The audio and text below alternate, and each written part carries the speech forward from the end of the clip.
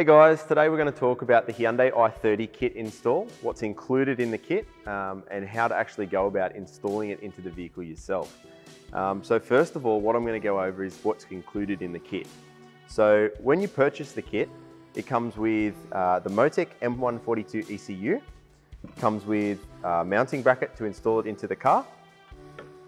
Also has the patch loom, which basically joins the MOTEC ECU connection to the factory ECU header. It comes with a Bosch LSU 4.9 wideband sensor and MOTEC dual half bridge and LTC, which we've already mounted on a bracket. All mounting hardware is included in this kit, so that includes all screws, bolts, nuts, everything that you need to install it into the car, and absolutely nothing is required for you to supply yourself. Okay, so what we're now going to do is just show you the installation procedure in an actual car so that you can see for yourself how you're actually going to do this at home. Okay, so the first step after we've opened the bonnet of the car is to remove the engine cover. Now, in order to remove the engine cover, you just need to place one hand on each side of the cover and pull upwards firmly. Now that we've removed the engine cover, we've exposed a couple of components that I would just like to point out to you. Now, we have the factory O2 sensor or wideband sensor in the dump pipe behind the turbocharger. It's connected here to the factory loom. Now what we're going to do is we're actually going to remove this sensor and replace it with the Bosch LSU 4.9 sensor.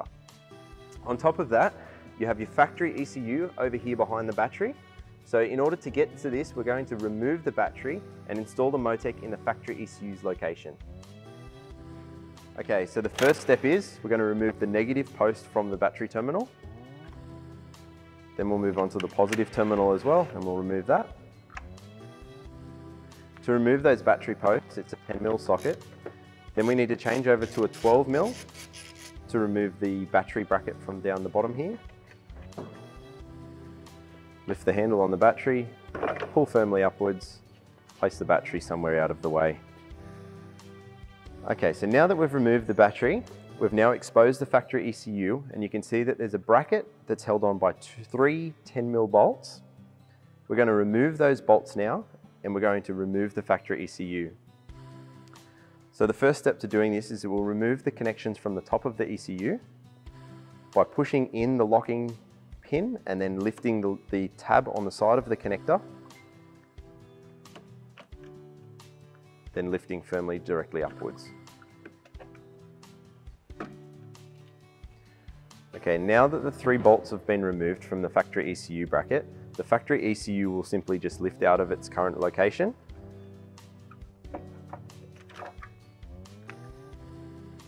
So now that we have the ECU out of the car, you can see that it's held onto the bracket by 4 nuts on each corner of the ECU. We'll remove these nuts because we will reuse this bracket to install the MOTEC ECU back into the car. Okay, so the first step is to mount the MOTEC M142 ECU to the bracket that's supplied in the kit using the Phillips head bolts and the 8mm nuts. Once this is done, we'll take the factory mounting bracket from the factory ECU, we'll locate the MOTEC over the top, and then we will affix 2 of the 10mm nuts to the left-hand side of the ECU bracket, leaving the right-hand side 2 off currently. So the next step is to take the supplied loom and plug it into the MOTEC ECU.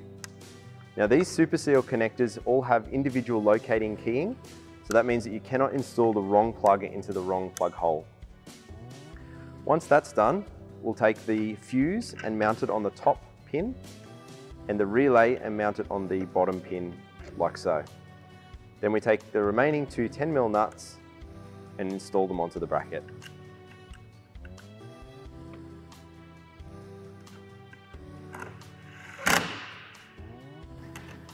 So now that that's complete, we'll now take the loom, the MOTEC ECU and the factory mounting brackets over to the car, and then we'll install them into the factory mounting location. Okay, so we now position the mounting bracket the same as the factory ECU, lining up the bottom 2 tabs with the nuts that are on the back of the battery tray. Grab the 3 10mm bolts and install them back into the locations that they came from on the bottom mounting tabs of the bracket.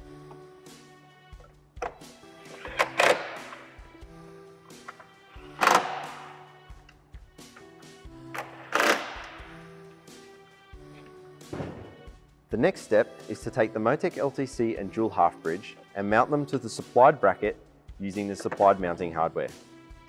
Following this, we then take this new bracket and we mount it to the firewall utilising these two existing studs.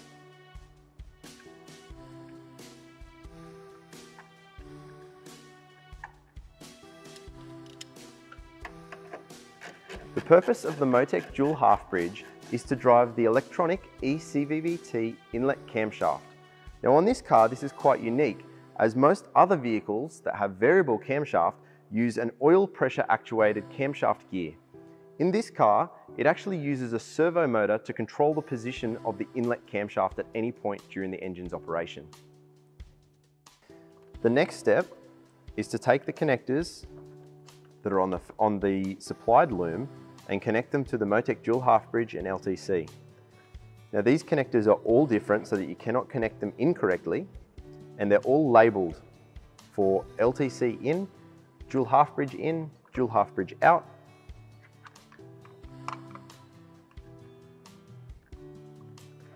Following this, we now take the factory ECU connectors and we connect them to our factory ECU header that is on the loom supplied. This is done by pulling the levers downwards until they click. Whilst the battery's out, also take the positive ring terminal, feed it up through the bottom of the plastic shroud, like so, and just place it on top of the battery terminal for now. We'll install this once the battery's back in place. Now take the battery, install it back into its factory location.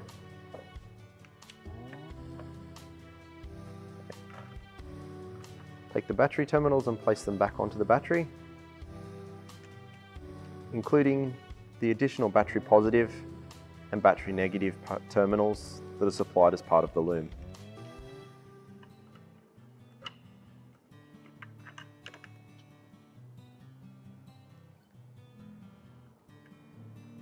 Care should also be taken to ensure that nothing shorts out during this process, as you can damage the ECU or any other electronic hardware on the car.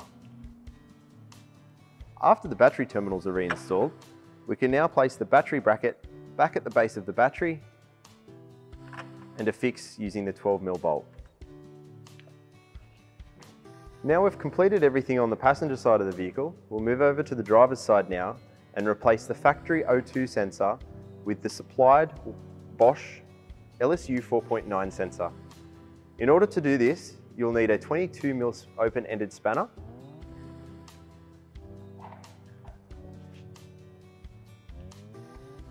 we'll remove the factory ECU connector from its bracket, push the clip in,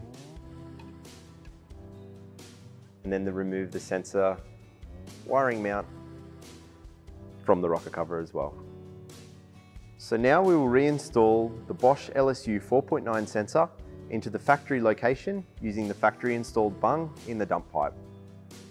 The next step is to take the Bosch LSU 4.9 sensor and route its wiring over to the MOTEC LTC mounted on the firewall. First of all, we'll remove the coil connectors by lifting the grey locking tab and then pushing down on the connector and pulling back firmly.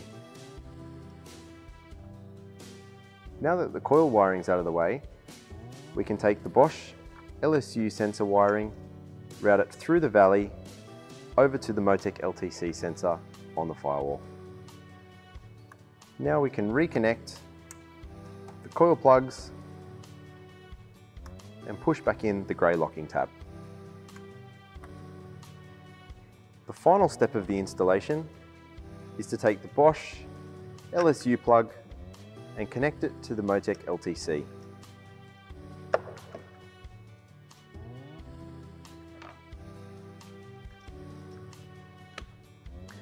You may like to zip tie some of the cables out of the way, but this is entirely up to you.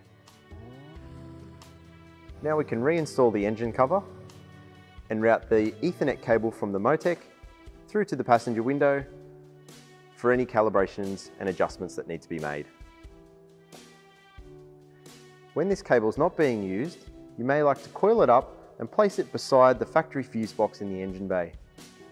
Most of the time this cable isn't needed, unless your tuner or yourself need to download logs out of the ECU or make adjustments to the ECU tune. Now that the kit's installed, we'll be able to jump in the car, power it up, foot on the clutch, and start the car as per normal. What you'll notice is that there's no lights on the dash. This is because the MOTEC ECU communicates with all of the factory modules, and every system within the car works as it does from factory. This ECU has a base map for a completely standard car, and as you can see, it runs as it did with the factory ECU in it.